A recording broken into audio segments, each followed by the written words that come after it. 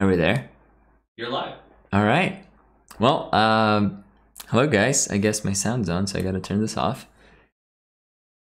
We're here back again, Wednesday, our usual stream time, 11 a.m. This time we're 3 minutes early for the folks that were complaining that we were late last time. Today we did it. And once again, we're figuring out new setups and new activities for all of this.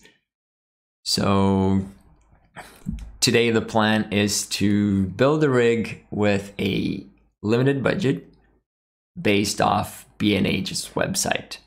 So we're going to be roaming through B&H and making decisions based on performance, budget, and what we're trying to achieve with this rig. I'd say it has to be anamorphic in some way. There's some options there, and we also have to set the limit of our budget. How much do we want to spend in this theoretical rig? Yeah.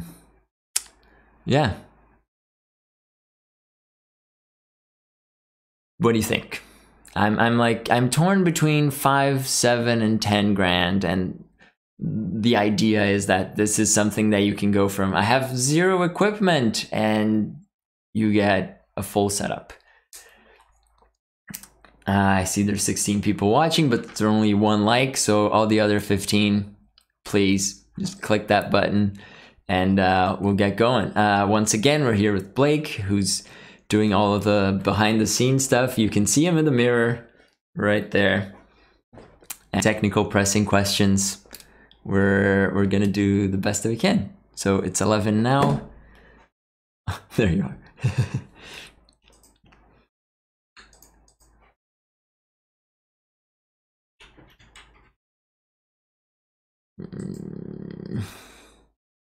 Okay guys, so we gotta figure this out. What budget are we going for? 5, 7, or 10? Let me know. I'm very inclined to go with 5, although I think 7 would be quite comfortable to work with. Let me know.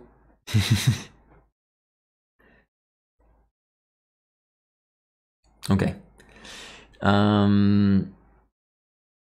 Blake, do you want to switch us for this B&H page? Yeah, sure. We'll do that right now. Our first question is if we can mod the 7 artisan lenses. So I think so. I haven't looked into them. Since we're on B&H right now, I'm gonna start with that. 7 artisans. And let's see what's the limitation for that. Well, that's a pretty cheap 60 mil. Are they all this cheap? And also, what do they mount to? A bunch of mirrorless mounts. Let's say micro four thirds. So there's a 60, a 7.5, a 25, 35, 12. And let's look into the back of them. Stay there. So this is going to be our point of entry if we want to mod this lens. Doesn't look impossible. It looks sturdy enough to survive the modding process. I just have to get my hands on one. So if anybody's got contacts at 7 Artisans, tell them to get in touch. Oh, now we're getting a barrage of questions. Yeah, okay, 7. Let's go with 7K for our budget for this project. And we're going to include in this camera, lenses. We'll see what kind of support we can get away with, monitor, and what else is good. Alex, he's from Mexico. Yesterday. So the question is if the Hypergunner Hi-Fi 2 is a good lens to begin with for $100. For $100, it's hard to go horribly wrong. So just maybe try it out. But the Hi-Fi 2 is a huge lens. It's so big and so heavy. I wouldn't recommend. But $100, I mean, what do you got to lose? Give it a shot and see what happens. Do I know if the Vazen lenses can cover Super 35 sensor? For my experiment, the 40mm was okay. The 40mm could cover. It was very, very, very tight. And the 28, I couldn't confirm if it was working or not. So I don't have an answer. I know the upcoming 65mm will cover Super 35. So if that helps in any way. Thank you, Alex. Poland. What time is in Poland now? 10 p.m.? All right, let's get this started. Let's begin with our camera choice. And since we're focused on shooting scope, I would say we want a camera that has good support for anamorphic. That would leave us with, I think, Blackmagic. Wow, not specific at all. Blackmagic cameras, digital cine cameras. We have the 6K and the 4K. Whoa, with the monitoring kit, back ordered. And a 4K. So this is out of our $7,000, but my other option would be the Panasonic GH5 or the 5S. $600 off. Okay, so we're gonna be sharing B&H links through this process if you decide to get gear as we're going. Zcam, good call. So I'm gonna open a Panasonic tab, some Panasonic tabs here, and we're gonna go to the Zcam. Where is my search bar? Here we are. Zcam E2. That's the oldest one, right? Yeah. Full frame, more than half our budget. This one is kind of eliminated, but the M4 is not looking too bad. So let's try that. And Super 35 6K. EF mount, I'm gonna say it's a no-go. I want a mount that's mirrorless, that gives us more versatility. So I'm gonna skip that. I'm also going to eliminate the Blackmagic that only has EF mount. So it's the 6K. Goodbye. And here we have what else?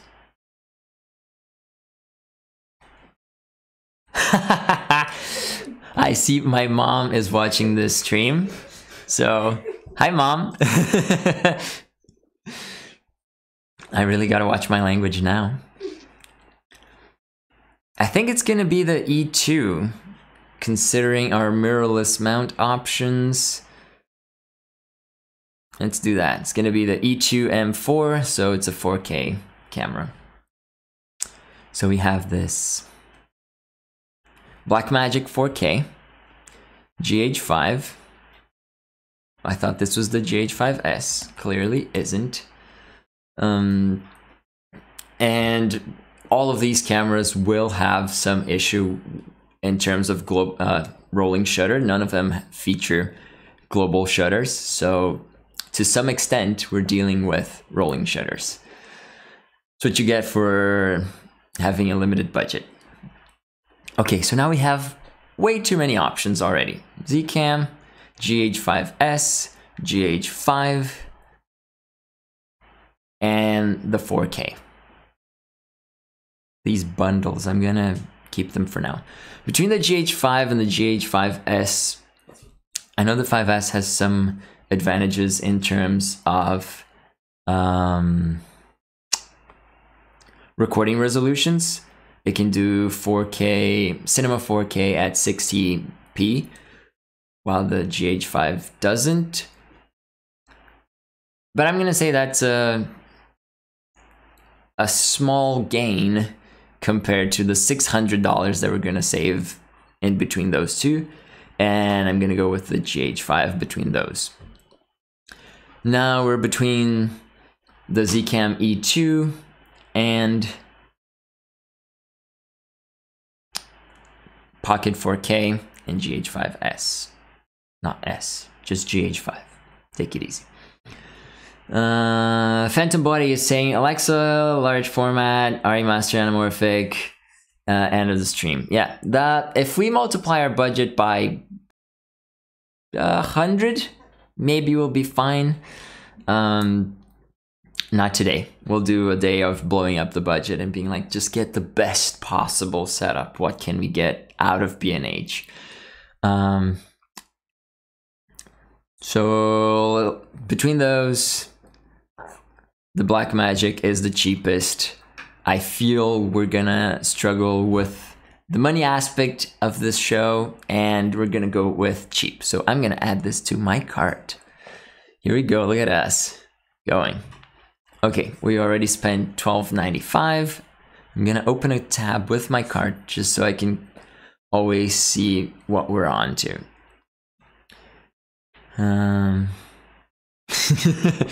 It's okay.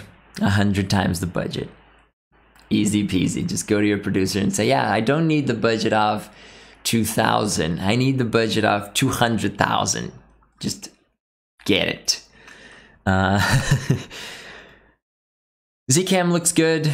Looks cheap. It's not available yet, so it's gonna go out.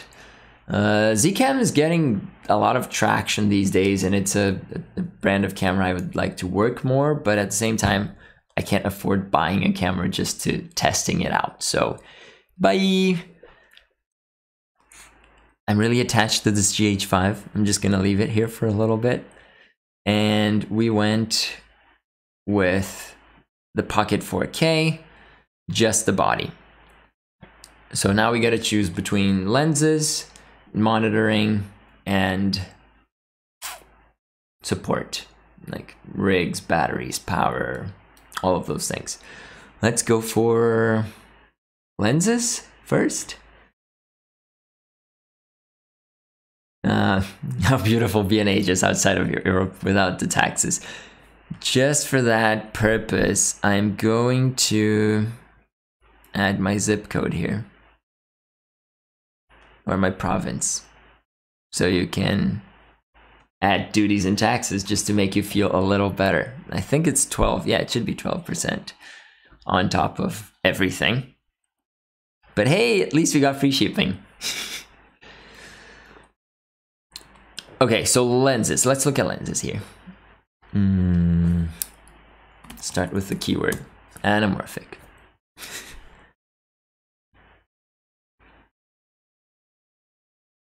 The SLR Magic Anamorphots are, so fingers crossed we'll get somewhere with that. And lettuce is a bit bigger. Why are you guys like saying no? I think we're having a little bit of connection issues here. Huh. It's not showing on my side yet. Hopefully, that's a good sign. Oi! Mankind Film, you were struggling. You were like, my clamp is like a month late. I'm glad to hear the thing arrived in since last week. Good stuff. Good update. I have a Blackmagic Pocket 4K with a PL mount adapter. Use a Tokina Cine ATX 11-20. And yes, the 11-20 is a real monster. I had it with 7D back in 2012. It was great. It was amazing. And then I moved to full frame and everything was ruined. And okay, so Vazen's always an option. And here's a Cook Anamorphic Prime Lens case for $500. So I guess that's a no. Vazen 40. And the always popular Siri Anamorphic. MFT, that's the one. So I would say our anamorphic options are between the Anamorphic 40, which is very cheap, and then we pick a bunch of sphericals to go with it, or we go for the Vasen, which is half of our budget in a single lens. Not sure if that's a great idea considering we're limited to 7K today. And well, that's the other Vasen. Between those two, considering the crop and the versatility, I would go with the 28 as opposed to the 40. I feel the 28 gives us more freedom of movement. It's a smaller rig, it's more portable. So we're gonna go with that. And the Sirui. 700, not bad. It's a single focal length, which I believe is what makes the difference here for choosing the Anamorphic as a priority. Quick break to say hi to Lucas, because he's also still catching up with the time zones. I guess Europe is a lot later than here. By the way, today is Canada Day. Today is like Canada was born. So it's a national holiday. And here we are, because it's just here. And in Vancouver and all across Canada, there are some protests and marches going on, organized by a group. What's the group called? Let's figure that. Not this, this is a hike. A Cancel Canada Day march is taking place today, and it's organized by a group called Idle No More, and they're a group of indigenous-led folks who are defending, rightfully so, that Canada existed before Europeans came over. So I think it's something important that we acknowledge that this country and most countries that have any sort of colony history were built over pre-existing civilizations and people that are still around. In Brazil, it's terrible, and in Canada, it's pretty bad too. Same for America, I guess. So even on a national holiday, it's important for us to remember that there were people here before us. As an immigrant, there were lots of people here before me. Something to think about. Every national day is in July. Yeah. Okay, so I got lost in that.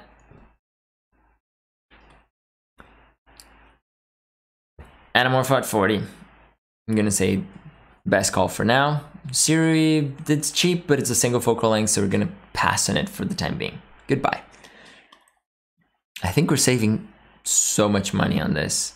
We might be able to afford luxuries later. How's our cart doing? Our cart is doing unreasonably well. Should have gone for the 5K budget. This goes. Where's my card? Vasen's gonna go to. So we have our anamorphic adapter that is compatible with.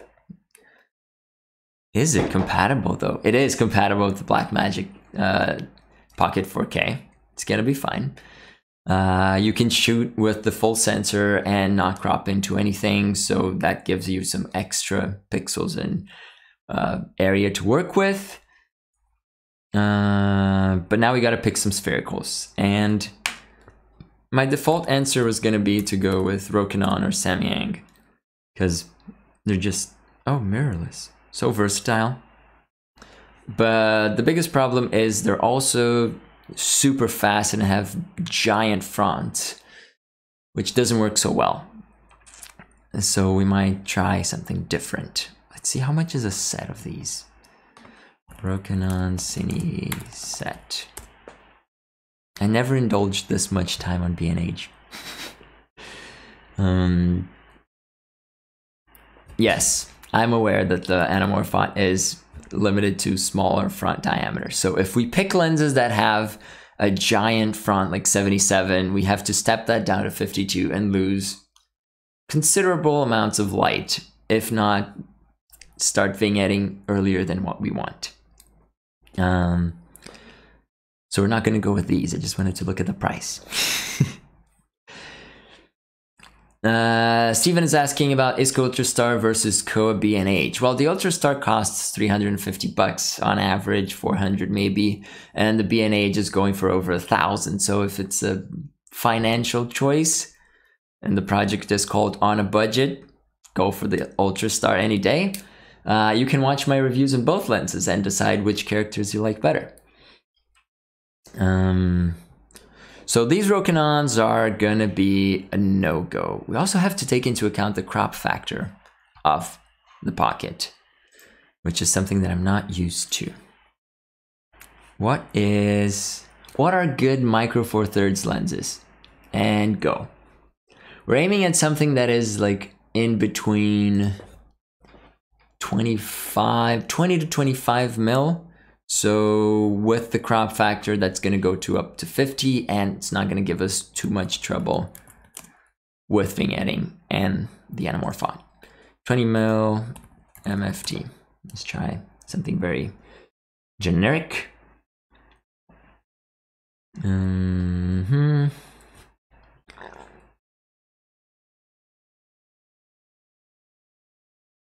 Hyper primes from SLR Magic. That sounds like a very good solution. Okay, so there's a 20 mil from Panasonic. It's very cheap, fairly cheap. There's rebates, so you can probably extend your warranty for free. Well, 20 mil is not bad. And the fact that this is a pancake is excellent. So we're gonna probably add that in. And, wow, there goes our budget. Gecko Cam. Never heard of it. It says MFT mount, but this is definitely a PL mount. And it covers 8K Monstro. Full frame and larger sensors. This is by far the strangest listing I've seen today. Anything you have to say about it? I'm curious to hear. Wow, Panasonic also has a 25 mil that is not a pancake, but it's still cheap. So let's look into that. This looks smaller. Is this smaller? No, it's the same.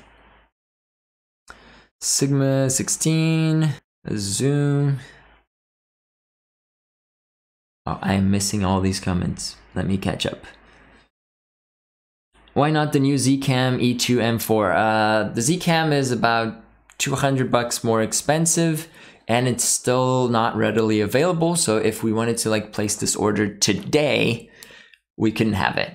So we're building based on this 7K budget and stuff that we can get right now. Done. Like order and get it shipped. The Pocket 4K, Luke is saying that the Pocket 4K has 10mm sensor height and 4x3. But since we're going with a 1.33 lens, that doesn't change very much. We're still going to use the full sensor for the time being. Slide freeze. Makey. Okay, let's check Makey. And also there's a 17 mil, which I feel would be the very edge of vignetting, but it's something I would like to test out. Oh, here's the 11 and 20 that you're talking about, right? Looks neat. Also half the budget. Okay, let's go back up and make.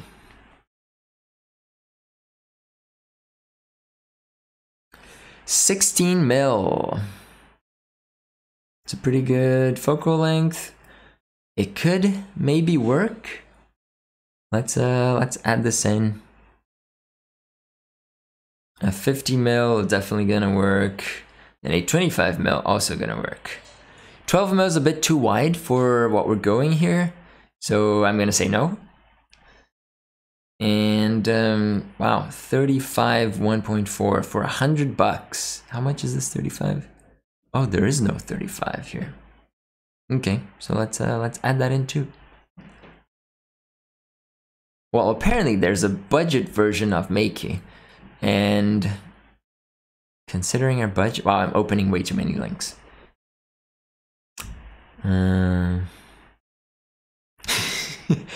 Good call, because it's better to remember those things than to let it slide. So these lenses are so cheap. I'm shocked. Less than $100 for all of these guys. What the hell?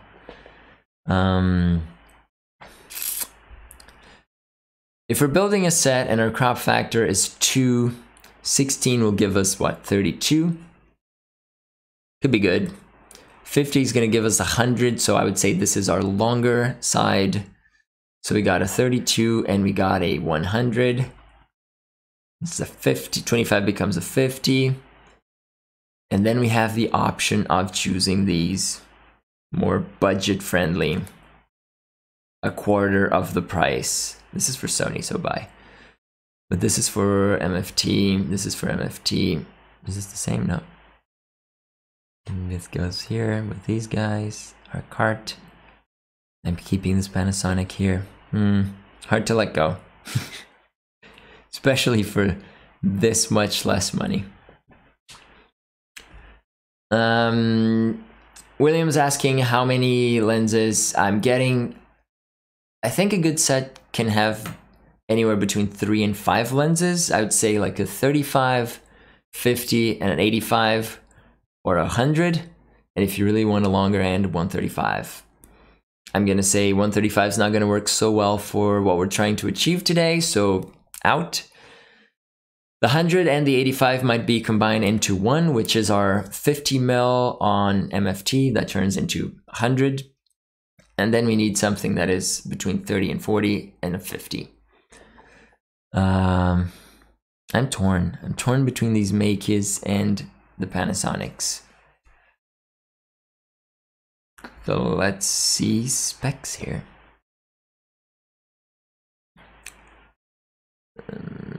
77 mil threads, which is not great, but a very small front element, which is good. This is actually very good.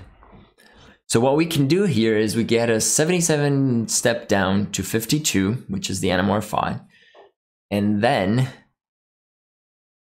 we pray that there's no vignetting, basically. I know we're on a budget, but we're not that tight on money yet, so I'm going to eliminate these budget versions of the Makey. Although they look very interesting for many reasons. I might come back